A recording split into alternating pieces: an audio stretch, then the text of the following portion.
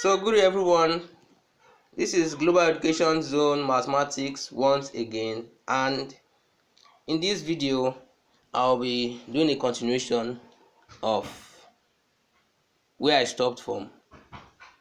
I was talking about cyclic quadrilaterals, right? And the cyclic quadrilateral theorem was formed from the angle at the center is twice angle at the circumference theorem. So this is a derivation of angle at the center is equals to twice angle at the circumference. How? Look at this. Now, if this angle is x, then this will be 2x because angle at the center is twice angle at the circumference. And for one quick tip for this type of angles, if the angle is inside, it is the one inside that you are going to pick, not this one here. So for the angle at the center, it's not this one outside, it's the one inside you pick.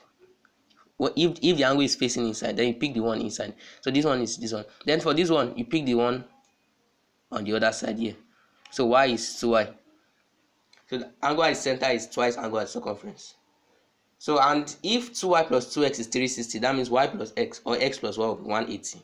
That means this x plus y is 180. So that's how these opposite angles of cyclic quadrilateral is equals to 180. That's the proof.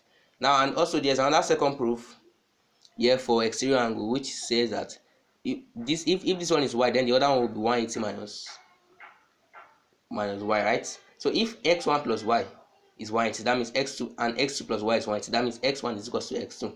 That means the exterior angle of cyclic quadrilateral will be equal to the opposite interior angle. So those are the proofs of these angles. So then we'll move to a summary of what we'll be talking about. So in this video, we'll be talking about 5 theorems so far, and these are the 5 theorems here. So the first one is a straight line from the center of a circle that bisects a chord is at right angle to the chord. And this is how it looks: a straight line from the center of a circle bisecting a chord. This is what they call a chord. This is called a chord. So this is a chord. This is a chord. So, and when a straight line meets this chord, when it bisects the chord, when it divides the chord into two, it's automatically at right angle to the chord. Then the second theorem is that the angle subtended at the center of a circle is twice the angle subtended at the circumference. So that means this angle here, this one here will be twice of this one. So this one here, this angle here will be twice of this one, and then this angle here will be twice of this one. So if this one is facing inward, then this is the inward angle you choose. Then if this one is facing this other side, you choose the one that is facing the other side. So that's the theorem.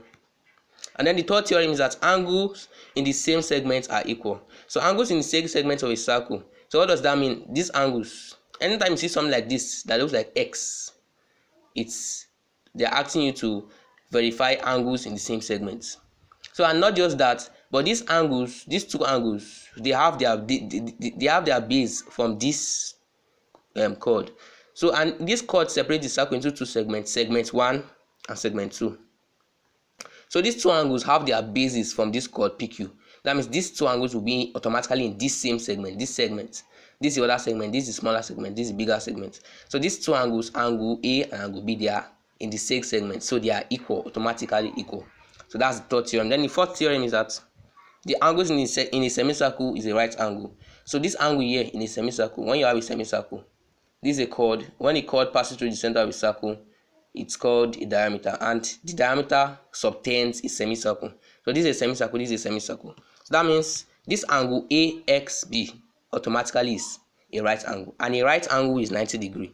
So, and the last one we're talking about today is opposite angles of a cyclic quadrilateral are supplementary.